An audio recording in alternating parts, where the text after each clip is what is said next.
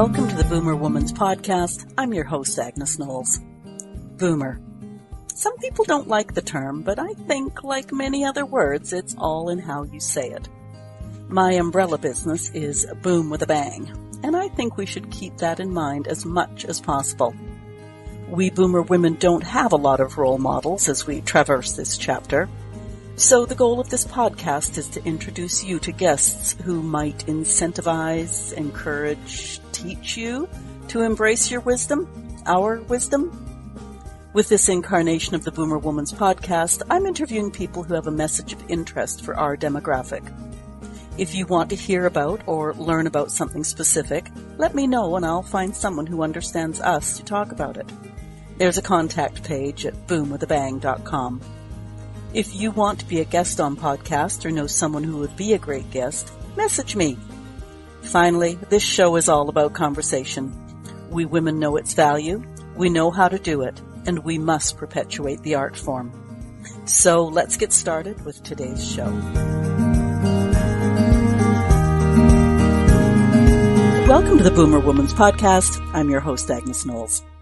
Last week I spoke with Terri Yuzon, CEO and founder of Hemplily. Hemplily provides natural, cannabis-based alternatives for many issues that women experience. Hot flashes, night sweats, stress, sleep, to name a few. Now, last year I spoke with an urban cannabis farmer from Ontario, and he was so knowledgeable about the biochemistry of cannabis and the endo-cannabinoid system within our bodies that I decided to pull excerpts from my conversation with Alexis and follow last week's conversation with his information. Now, Alexis and I spoke for 2 hours, and I have edited that down to 30 minutes of information. For this reason, there are places where the conversation might sound clipped. It was. Over the course of 2 hours, Alexis also talked about growing cannabis and touched on making your own medicines in their different forms, ointments, tinctures, edibles. Today, I wanted only to give you the basic science behind cannabis. I do encourage you to listen to both episodes of my conversation with Alexis to hear the full context of our conversation.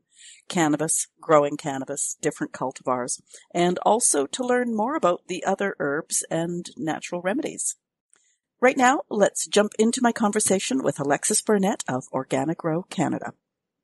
In 2018, when cannabis was legalized in Canada, I started a new sort of venture business called Organic Grow Canada. And I really wanted to just teach people how to grow and use cannabis medicine in a safe and in an effective way. I have been working with this for well over 20 years as well, but it was really just in the last few years that it was something that I would share with the public a little bit more. But I've seen cannabis work in amazing ways with everything from a good friend in your neck of the woods in British Columbia that had pancreatic cancer in the late 90s. I lived in BC, and cannabis was one of the only things that really helped him regain his appetite and to help him manage the pain. And he chose that over the pharmaceutical medicines that he used.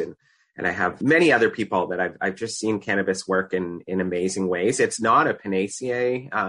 It doesn't heal everything, as some sort of marketers would like you to believe, but it definitely helps with the quality of life. And with the lack of quality information, that's part of why I started Organic Grow Canada, really was to get good information out to the public and to teach people how to work with this plant, because it's an amazing plant. And I sometimes say it's a master plant or a sacred plant that has traveled all over the world. And it's been helping people for thousands and thousands of years, at least 5,000 years documented scientifically, but I'm quite sure it's been used for much longer. So I have a love and a passion for this plant.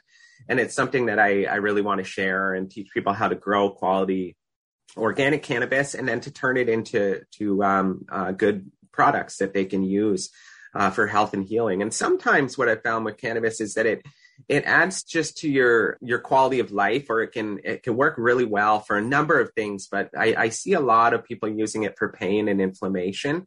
And just to have a better quality of life or to limit your pain is something that can make a huge difference in people's lives. I prefer to call it cannabis now. Marijuana was kind of a bit of a derogatory term that came about with prohibition. And cannabis has an interesting history if you look at prohibition and why it came about. And I know that's not the question right now, but I just want to kind of start there, that it is a plant that's been used, as I said earlier, for thousands and thousands of years, but it's only been about 100 years of prohibition in this country. So I start by calling it cannabis. Cannabis sativa would be its Latin name or its scientific name. The THC is what is one of the active ingredients within cannabis. And the THC is what's responsible for the psychotropic effects. So that's what people would maybe call getting high, or it's like that sometimes uplifting, sometimes sedative effects often are attributed to the THC. And THC has many different medicinal qualities. So there's many ways that it can be used, everything from helping with sleep and managing pain, managing inflammation, headaches, and so on.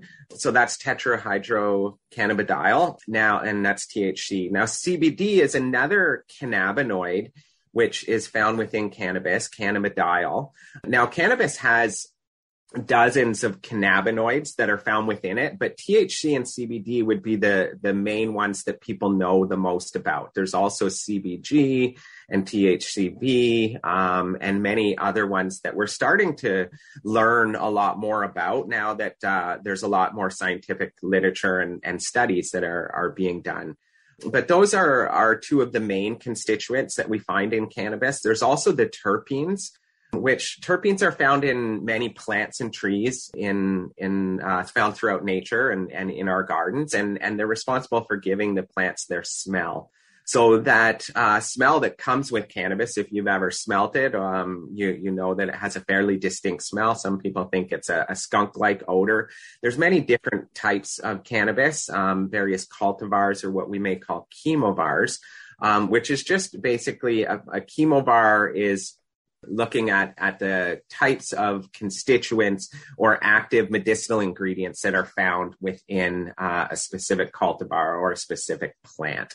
So the terpenes, though, work synergistically with the cannabinoids, and they help to moderate and produce a lot of the effects that we get when we use cannabis. So there's many different terpenes that are found. There's about 30 that are found in what we would call significant amount in cannabis to be considered therapeutic, but there's upwards of well over 100 different terpenes that can be found in cannabis. So I hope that helps to kind of start to lay a foundation of the ingredients and the constituents that are in cannabis.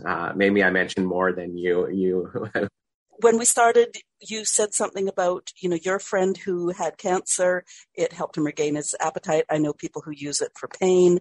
What are some of the other medicinal uses for cannabis, big umbrella? Yeah, so there's many ways to use it, and I'm sure we'll talk a little bit more later about the different products that can be made from cannabis. So depending on whether you're using salves or tinctures or glycerites, edibles, so mixing your cannabis with butter, there's many different ways that we can use cannabis. Many of your listeners may think back to days in their youth when they used cannabis in the form of joints or smoking and inhalation. But and many people still use it in that way. Sometimes we think of inhalation as being more of a breakthrough medication. So if someone's suffering from pain and they're a little finding themselves sort of debilitated, or the pain is really coming on strong, then inhalation can be a good method. But I often mention to people that taking cannabis internally is actually probably a better form for a way of taking it for most conditions. So as I mentioned, it's definitely being used in many different cancer treatments. Now, that's going to be a very intense, maybe not intense way, but it's cancers, there's a lot to it. So I'm not recommending that you just go out and start using cannabis. Make sure you speak to your doctor, speak to a qualified nurse practitioner that can help you with that. But definitely many people have had great success using cannabis for things like cancer. A lot of neurodegenerative diseases, things like Alzheimer's and Parkinson's. There's some studies that are coming out that are lending support to cannabis being used in that way. So one of the nice things about legalization is now there's a lot of money being thrown towards scientific research, so that we're starting to find out the more of why and how cannabis works. So in the past, many people knew anecdotally that cannabis helps and it works for them, but we didn't always know why. So now we're finding that there's studies that are coming out each day, daily and weekly. There's dozens of studies almost that come out that are supporting some of the claims that people have known for many generations. But definitely helping with things like anxiety, sleep. I've had some friends that use it for psoriasis and for various skin conditions when it's used topically. We already mentioned pain and inflammation are good ones as well. It is helpful and it can work for many, many conditions. It doesn't cure everything per se, but it can definitely help people manage their symptoms. And in many cases, it can help to cure certain diseases in the body as well. I'm going to insert here the quick usual rider that this is a podcast conversation. And if someone's listening, don't say, oh, I've got that issue, and go and buy everything on the cannabis shelf. Stay in touch with your medical professionals and also a professional cannabis person like you. I mean, you obviously have this information and knowledge, and I appreciate that, but I just want to slip that in there. Now we've talked about the medicinal properties.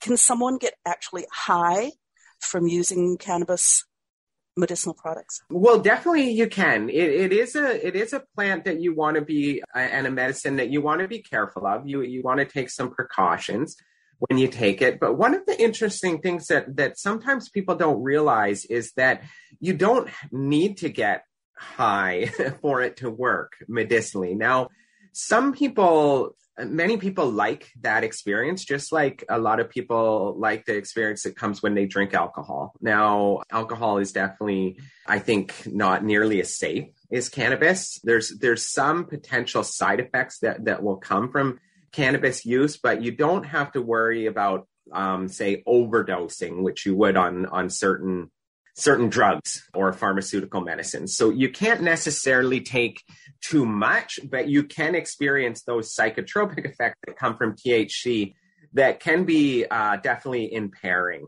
But what I like to mention to folks is that when you're using cannabis as medicine, and when you're using it especially for chronic type conditions, it's best, in my mind, now each condition is going to be a little bit different, but to take it internally. So when you smoke cannabis, it enters your bloodstream quite quickly and people will feel those psychotropic effects fairly quickly. When we take it internally in the form of an oil or a tincture, it takes longer to enter the bloodstream and its effects will last a little bit longer. But what I like to tell people is you want to find out what your minimum effective dose is. So I call that the MED. And you always want to remember to start low and go slow. So I mean, start low with your dosage. So you're just taking a few drops at a time. And a healthcare practitioner can help you with this. Or if you buy from some of the licensed producers, there's often going to be some recommendations on the label. And what I tell the people is when you're starting out with cannabis, you just take a few drops at a time until you get to the point where you're starting to feel those psychotropic effects or that quote unquote high effect.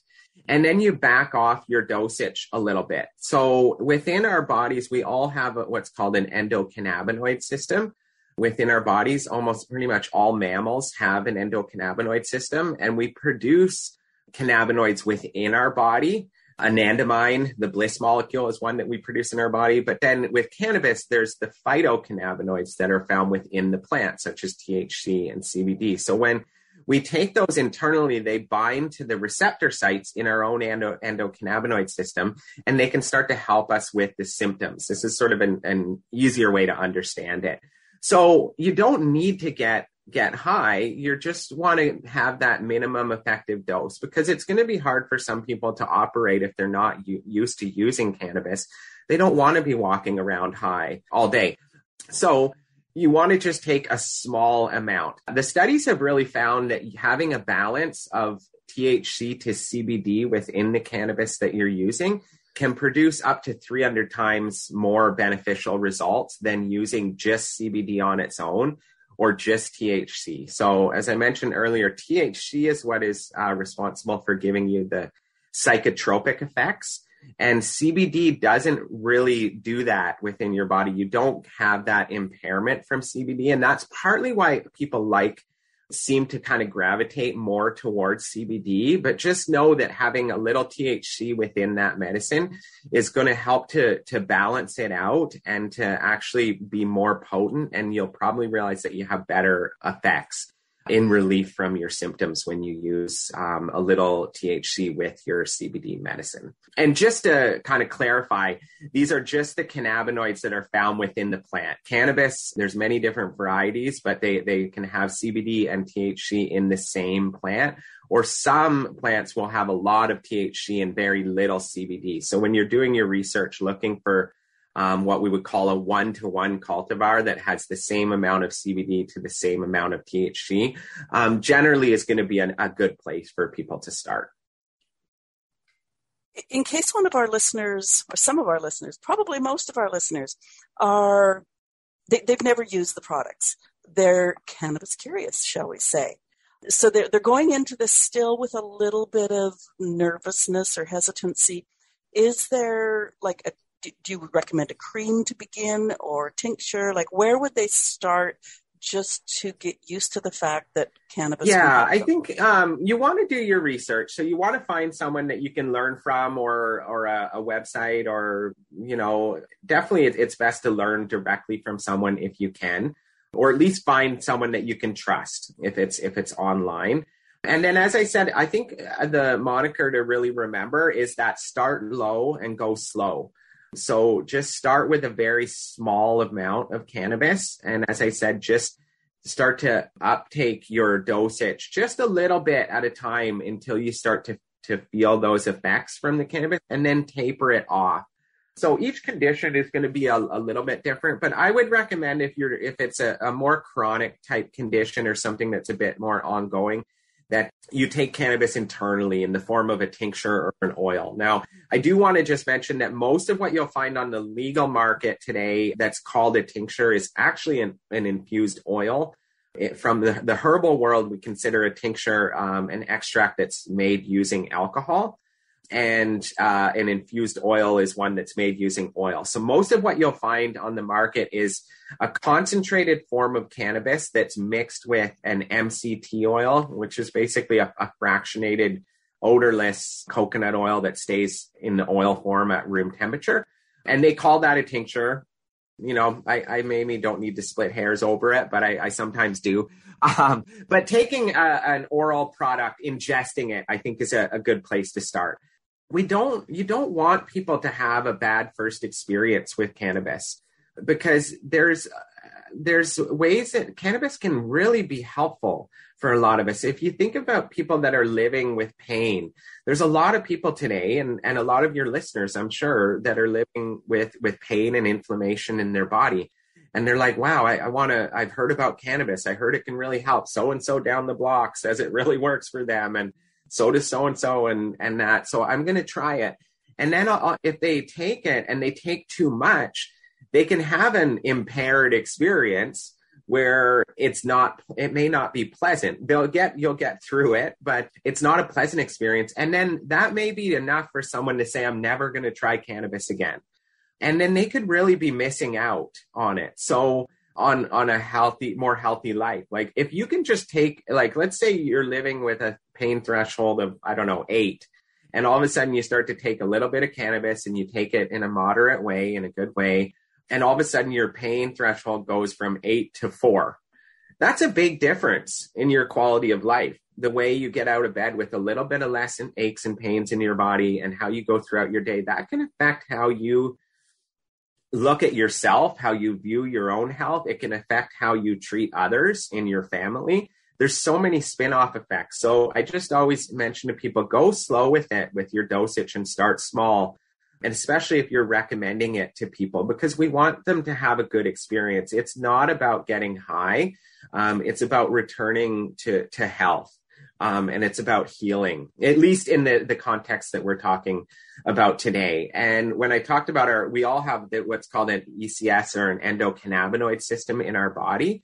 So cannabis affects us differently. Whereas I may have a higher tolerance to cannabis and I use it more than some people, I can take more cannabis without feeling those effects, or I can manage those impairing psychotropic effects. Whereas someone else may take half of what I take and still they could really feel those psychotropic effects. So again, can't stress it enough. Just start low and go slow, and try to work with someone that you trust, that can help you kind of moving through. It's really not like super complicated. I'm just sort of mentioning this because you do want to be careful with it, but it is legal to use. And as I said, it's not really about getting high. It's about managing your pain or managing your health. So if you just start slow and start low and go slow, you shouldn't have any issues. A friend of mine who is caregiver for her elderly mother who has advanced dementia, when her mother's dementia really ramps up even more, behaviors start getting really erratic. She uses an oral CBD oil to calm her mother down. It works really quickly. And is that the same sort of thing? It can be, yeah. No, the CBD is in general, a little bit more sedating than THC. And there are some studies coming out with Alzheimer's and Parkinson's and dementia, that are showing it can be helpful for many seniors and helping them to manage some of those symptoms, such as agitation and things like that. So there's definitely some research coming out that CBD is really helpful with that. With things like dementia, it's also can really help to reduce inflammation, reduce sort of oxygen buildup. It stimulates the brain, I believe, and reduces sort of the decline of memory and brain function. So I think those are some of the ways that cannabis is helping. I know there's some websites on some of those, like the Alzheimer's dementia website, that you can go to and they get into some of the more extensive detail on how that works. But there's definitely some intriguing and interesting research that's coming out. And the nice thing about plant medicine in general is you often don't get the side effects that come with pharmaceuticals. So pharmaceuticals have their place. Allopathic medicine definitely has its place. We've advanced in, for things like diagnosis and for, x-rays and breaks and surgeries and things. Allopathic medicine is amazing. Antibiotics, they can work so well for us, but there is a lot of side effects that come. If you listen to some of those American pharmaceutical company commercials, where all of a sudden at the end, the guy talks really fast or the lady talks really fast. I don't think pharmaceutical companies can promote their products in Canada. So we don't really get those commercials other than the inundation of American media.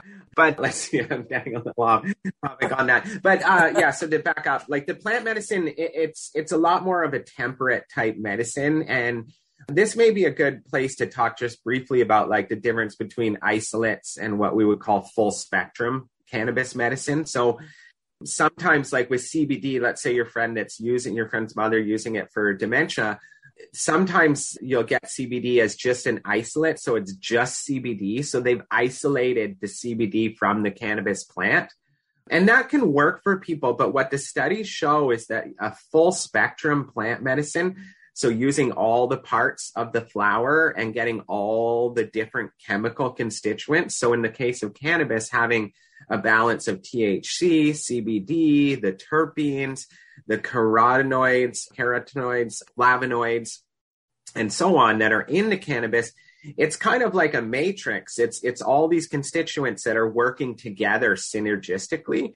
So that's one of the beautiful things in my mind about herbal medicine is that some constituents will temper other ones, or they may make other ones more potent or work as catalysts in a way. So for things like CBD will help to temper the psychoactive effects of THC.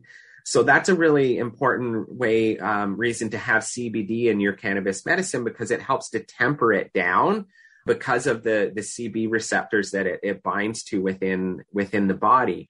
So all the constituents, you're getting everything. And that's why we often don't get the same side effects that you'll get from taking pharmaceuticals. It's one of the reasons, because even to this day, I think 75 or 80% of pharmaceutical medicines are plant-based. They come from plants. those chemical constituents. At least that's where they were first discovered and isolated from. So in the case of, let's say, something like St. John's wort, which is kind of known as the antidepressant medicine, it's the hypericum is one of the active ingredients that they isolate from the St. John's wort. But we're not getting that whole like matrix or all of those constituents that are found within the plant medicine. And that's why I think it's really important to look for full spectrum medicine or whole plant medicine as opposed to isolates. Isolates kind of have a time and a place, but when we work with cannabis, all the research that's coming out is showing that having a nice balance of THC to CBD and a full spectrum medicine is usually, it's from 3 to 300 times more effective or better results in symptom management than taking just an isolate on its own.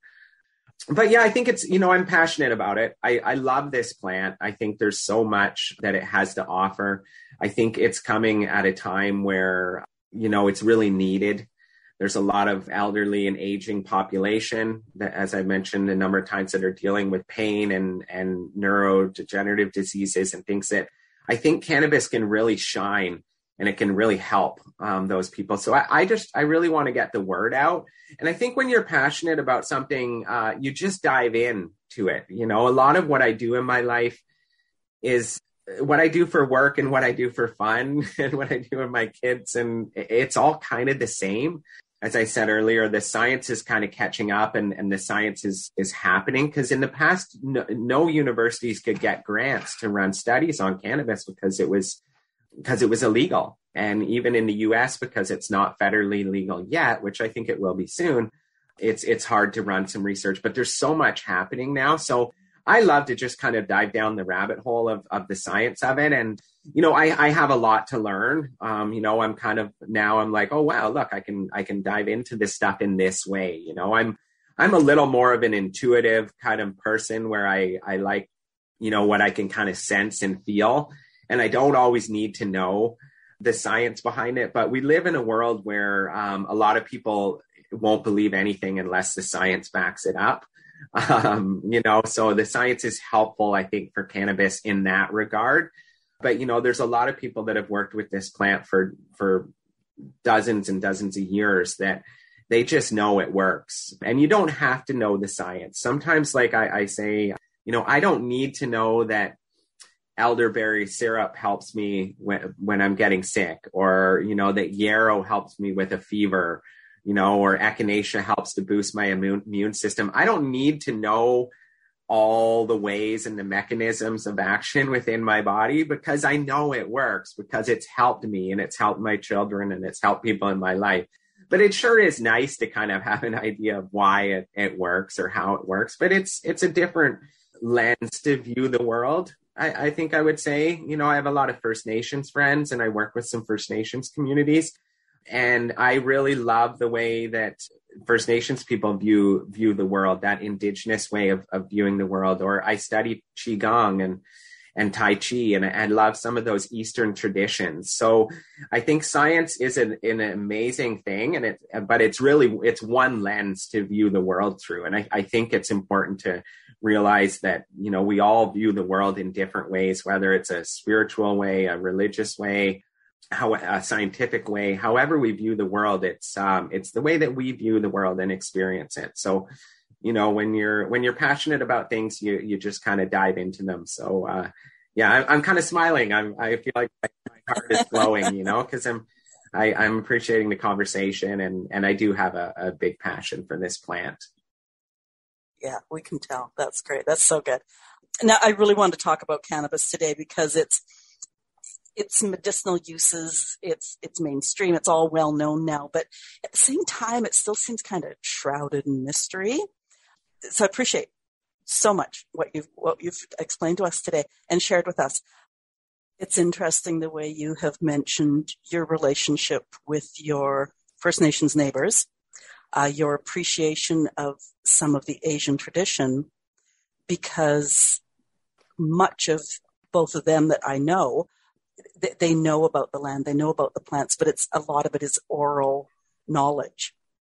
And, so the fact that you incorporate all of that And you are so enthusiastic about it all. It just sort of all blends together into one amazing person called Alexis Burnett. So that's amazing. Thank you. We run some programs, and I'll start by saying, you can learn a lot of this stuff all on your own if you want, but it can be a little tricky to navigate, especially the cannabis stuff. So that's part of why I started to run some courses on it. So we have sort of two main cannabis courses. One is the Cannabis Home Growers course, which teaches you how to grow cannabis from seed to harvest and beyond. So we work with people throughout the growing season. And the nice thing is that it is an online program, but people grow their plants at home.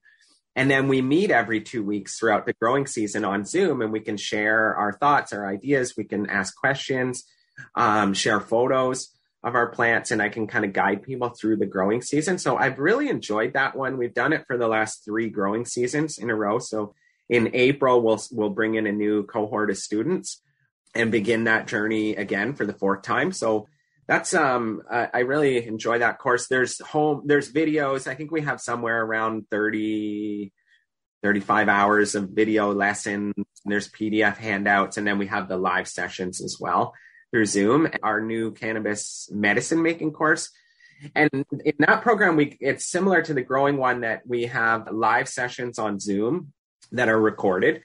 And then we have somewhere around 20-ish hours. I think the growing course is maybe 40 hours, and the medicine making is 20-ish hours of lessons and handouts. And we basically we go through a lot of what I talked today in extensive detail. So we talk about the cannabinoids, we talk about the endo-cannabinoid system, the terpenes.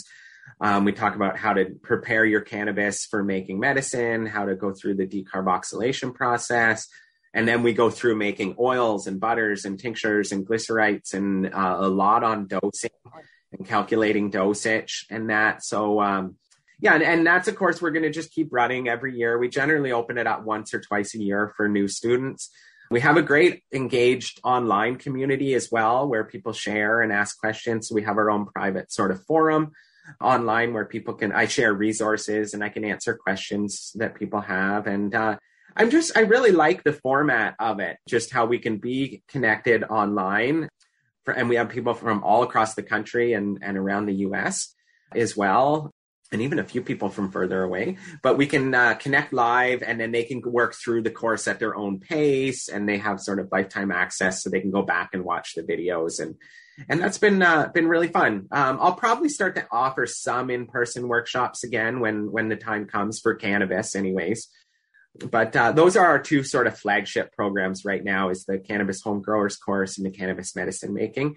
So you can find out all that info on our website at organicgrowcanada.com. There's probably a link somewhere below the podcast here. Yeah, absolutely. Yeah, if people have questions after, you're welcome to send me an email. I'll try my best to get back to you in a relatively timely fashion, but definitely reach out if there's questions and things like that. I do have some cannabis seeds too. So if someone's interested in cannabis seeds, you could reach out to me directly and we could have a little chat around that as well. But yeah, that's sort of in a nutshell some of what we're offering. Now's the time where we sort of plan our whole year. So I'm excited to sort of see where all the different offerings that we'll have this coming year as well. So yeah, absolutely. We will put all of the links into the show notes. That's great. And there we go. Lots of editing to bring our conversation down to just the basics. As I mentioned at the beginning, I encourage you to listen to our full conversation. The links are in the show notes. As I was prepping this episode, I went to Alexis' website, and he is offering both his courses this spring. So check those out if you're interested in learning more. His website URL is in the show notes too. Cannabis is becoming quite mainstream, and education is always valuable. If you have thoughts on today's show, please talk to us. Leave comments where you're listening, or if you're listening at the Boomer Woman's podcast at boomwithabang.com, scroll to the bottom of the page and talk to us there. Leave stars and reviews, please, where you can. They help us grow. For early access of upcoming episodes, there's a sign up under this conversation at Boom with a Bang. Share this episode and both episodes with Alexis from last year with some friends, men and women. His knowledge is amazing, and he is so generous in sharing it. Thanks for tuning in today. I'll be interviewing a really interesting guest next week. Lorianne Campbell has 2 focuses. Foci? Whatever. Anyways, eating disorders and handwriting analysis. That will be an interesting conversation. Have a great rest of the week.